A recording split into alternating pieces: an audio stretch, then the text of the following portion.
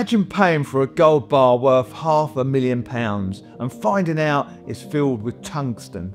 This isn't fiction, it's one of the biggest scams in precious metals world.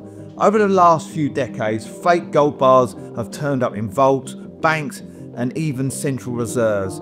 Here's why it works. Tungsten has almost the exact same weight and density as gold. So a scammer can take a real gold bar, hollow it out, fill it with tungsten rods, seal it and polish it. Unless you test it properly, you'll never know. In one famous case, a batch of 400-ounce gold bars worth over 600,000 each was found to be fake.